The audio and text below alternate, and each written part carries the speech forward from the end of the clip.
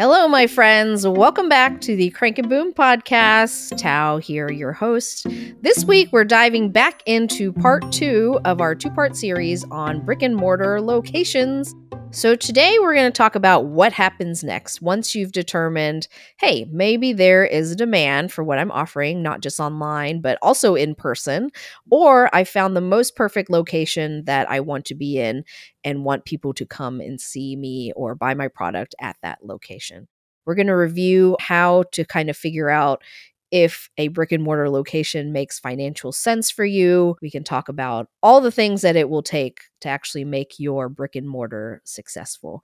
So it comes down to doing some homework, making sure you have some contingencies in place, and then also know how you're going to operate because it's going to be a bit of an investment. After you've determined your ROI, then it's time to think about how you're going to actually function in the space so that it makes sense financially and it does everything that you are dreaming that it will do. It's so fun and exciting to dream about a space. I love conceptualizing it. I love putting everything together. I love seeing the walls go up and then seeing it come to an actual operating, breathing, live thing. And I love talking to other people about opening their business because it is a lot of steps and it is a lot of things to think about. And it can be very overwhelming because everything hits you all at once. But it can be so exciting and thrilling and just a dream come true when it all comes together. So let's get into it.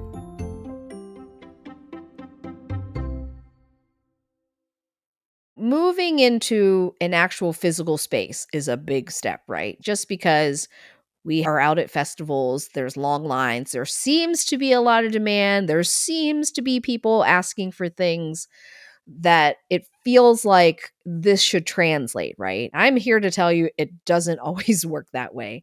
We had a cute little tent concept called Thai and Mighty. It was our Thai noodle tent that we were making stuff out of our Thai restaurant, Thai Orchid, and we were going out to festivals. And it was the funnest and best concept ever. I loved the branding. I loved how we were able to serve so fast. I basically took the concept of the noodle cart that you see in Thailand everywhere, and I was amazed how one lady could literally serve 100 people with one little noodle cart. And I just thought that would be an amazing food truck concept. So I came and did my own version.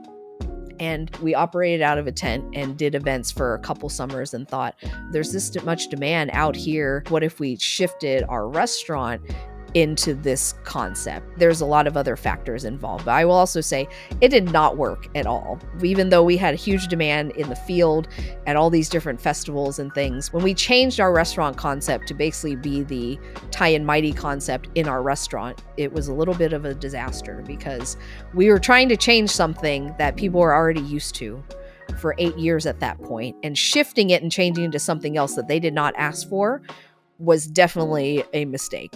What we should have done if we wanted to turn Thai and Mighty into a brick and mortar, we should have found another location so that it had its own space.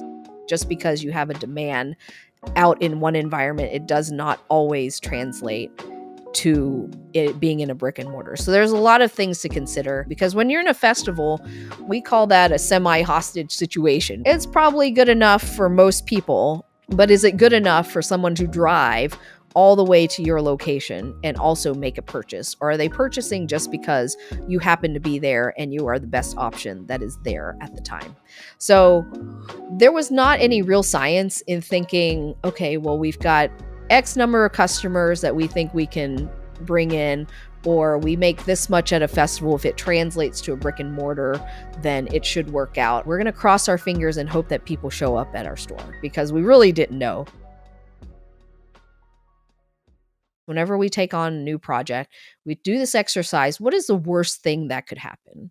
And are we at peace with that worst thing that is going to happen? Those things are important to think about ahead of time because it's easy to get caught up in your dreams and think about all the best case scenarios. But it is also important to think about what are the worst case scenarios and are you at peace if those things happen? And I think that really it will arm you with the ability to be okay with whatever comes. Because if you've already thought through what's the worst thing that could happen, then any other thing is going to not really feel as terrible. And it's going to be easier to navigate those things because things will pop up and things will happen that are unexpected. So if you're mentally prepared for that, your chances of success are going to be much, much higher.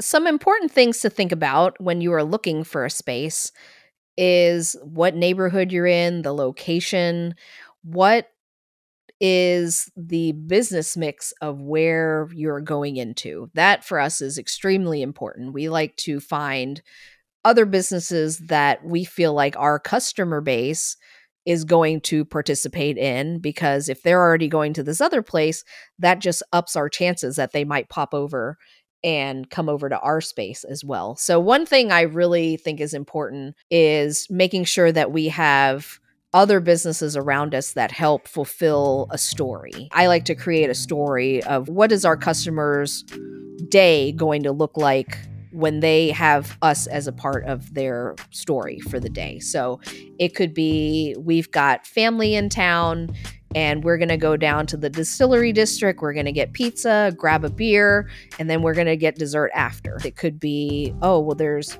4 different restaurants in this shopping center. We want to make sure that we are the dessert place that people are going to go to after dinner. Our Claysmill location is around a lot of schools and churches. So the story around that location is kids are going to come hang out after school, or whoever is going to pick kids up from school, they're going to come by and grab ice cream after school, or we're near some soccer fields. The soccer team can come hang out after they have the soccer game on the weekend, or it could be we're going to go to church, we're going to get lunch nearby, and then we're going to get ice cream after. So I think it's important to figure out what is the story? What's the story that your store plays into of the area? Because we have one store that is in a neighborhood, and that's also near a thoroughfare close to our local mall and a lot of other retail locations. And then our other spot is more of a destination. And there's lots of places that are successful as destinations and other places that are successful by being in the middle of foot traffic. So, naturally destinations usually cost less. Usually high foot traffic areas cost more. It's all part of the analysis of how you're going to make that space work and figuring out your hours. How do you serve your clientele, your customers? And what role is your business going to play in the bigger scheme of the area? And it doesn't have to be the same because both of our locations are very different, but I feel like both of them are successful in their own ways because we have found a space that fits into the story that can be replayed over and over again for lots and lots of different people.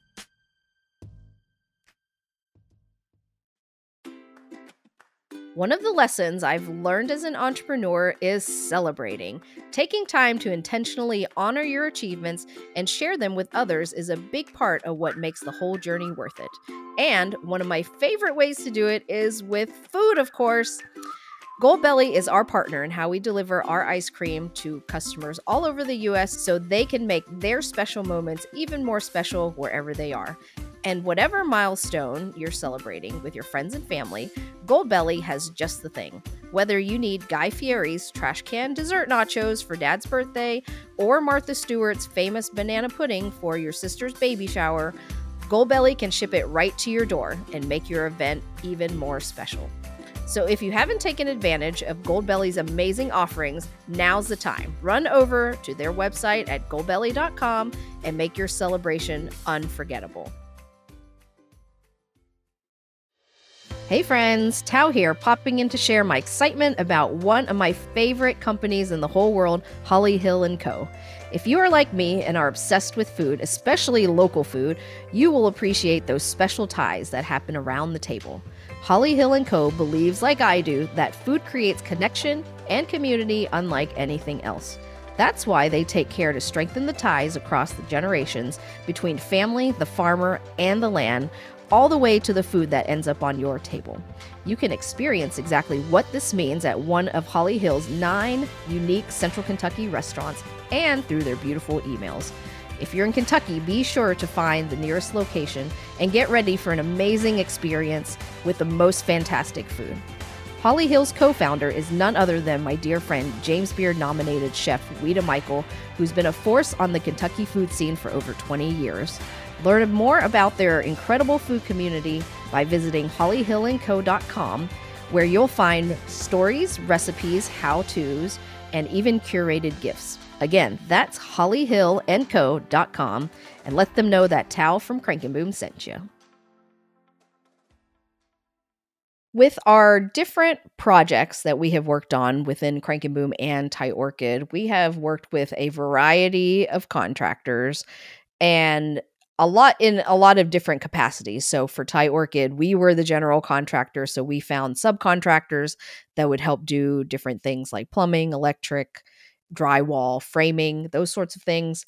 And then on our other projects, mostly with Crankin' Boom, we had a general contractor and an architect who put the space together. They were the ones that worked directly with the contractors and spoke that language. So we've kind of ran the whole gamut of how you can interact with a contractor. And it's really not that big of a secret. But any project that involves construction or contractors, you need to double your timeline and double your budget. And I have done this many times. And yet I always say to myself, this one's going to be different. We're going to be on time and on budget. And yet it still doesn't happen. I generally feel like we always just should set expectations that things are probably going to cost more and things just take more time. So be sure to add that into your time and money budget when you are going down that path. I think it's really important to find someone you can communicate with. And that means good constructive communication as well as difficult conversation, because sometimes things go awry. I would say over communicating is a big trick that I use. Sometimes you can catch things even if you talked about something in a meeting 2 weeks ago. Being on site, walking the site, making sure that things are in order. If something is a little out of place, it is much easier to catch in the middle of the process than once something is sealed up in a wall. So make sure that you are on the same page and that everything is being done up to the standard and the plan that you have for your space. So you've got your location, you've got the renovations done, you're ready for opening day. So how do you actually make sure that your business stays alive? Because you've already invested all this money in, you have spent more money now with no money coming in.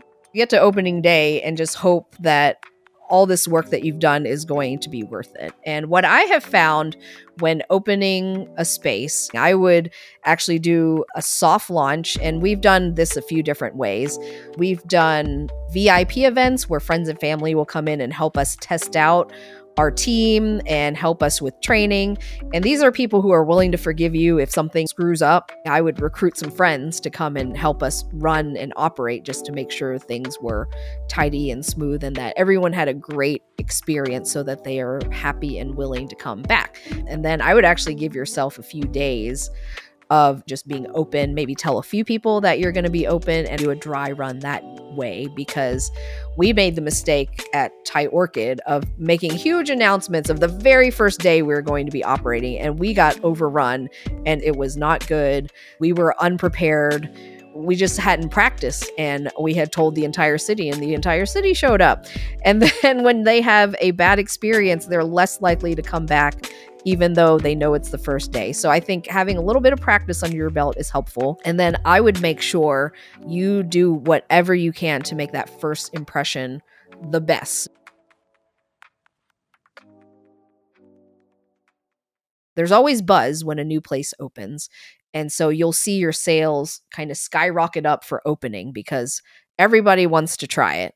So the main goal is to make sure that they come back, because there's only so many new people you can circulate through. You have to build your business on repeat customers. And the way you do that is to make sure they have an amazing experience and that your product is spot on. So usually when it comes to cash flow, when you open, it's going to kind of skyrocket because It's new, it's novel. People love new stuff. People love new businesses. So you'll have a boost just from the beginning, and then it will drop a little bit because it takes time for people to come back. And because you're new, it takes time for people to find out about you. So that's why every single customer experience counts. Takeaways from part 2 of our going into a brick and mortar location series. Number 1, are you ready for the risk? Because it is no easy, simple task to open a brick and mortar store, no matter what your product is. It is a big project and not something you should consider lightly. So be sure to ask yourself, what is the worst that can happen? And then have a plan B that will bring you peace of mind. It'll also prepare yourself for anything that might be coming down the pipeline. Number 2, do your homework. I am notorious for going with my Toa Green gut feelings, which sometimes is not always the best way to determine something. Try to do as much homework as you can. Run different financial models. Try to get as much information as you can about the area. Ask lots of questions. When I go into a space, I also will go talk to neighbors and ask, what's the landlord like? Because what you might experience with your agent is not the same as to what dealing with the actual landlord is going to be. So do your homework, ask lots of questions, try to get as much info as you can to prepare yourself. And number 3, be ready to change. And our favorite word in the whole world, pivot, because things will probably not be exactly the way you thought they would be. When I opened our distillery district location, we thought we were going to have chocolate cake and red wine and people would come for dessert.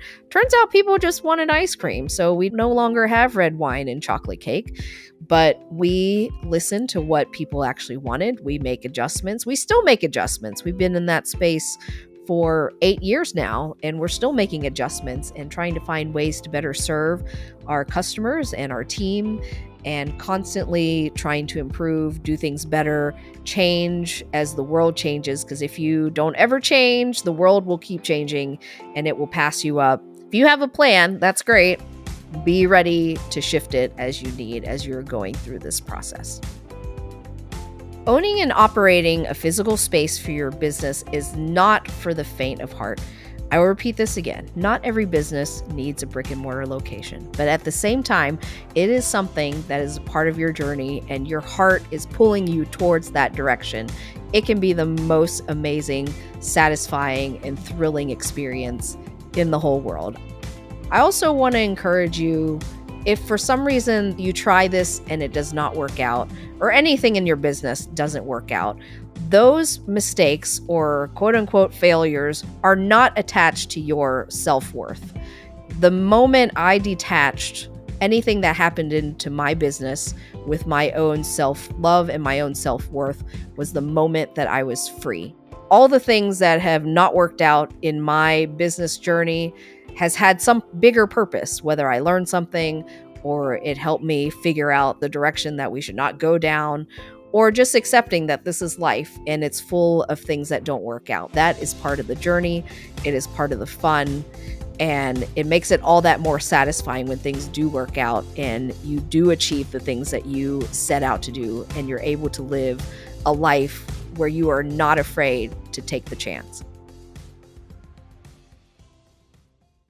So I've got a special tool for you, my spreadsheet that I created for opening our latest project, Bobby Cones, our little soft serve shop. And it was a financial startup worksheet that I used to track and keep up with all of my expenses as we were starting to open the store. So keeping up with how much equipment costs, how we ordered it, what date we ordered it, keeping track of our receipts, keeping track of spec sheets for construction. It is a tool that I just kept open on my computer during the whole construction process and helped me determine where we are budget-wise. I am excited to have this tool available for you to use when you are looking for your brick and mortar. It will help you determine some things that maybe you didn't think about, but this is the actual sheet that I use. So I hope that it is useful to you. And we have it available on our website, crankandboompodcast.com. So definitely go check it out. It'll also be linked in the show notes. We are so glad to have it as a tool for you to use in your journey.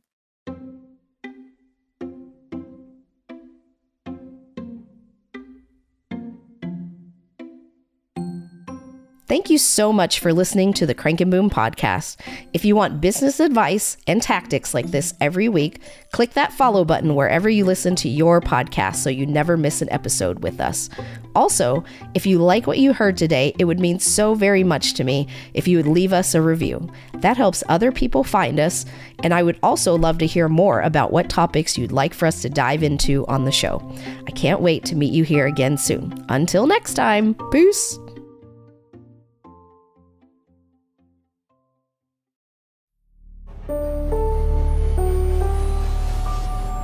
This is a production of Four Eyes Media.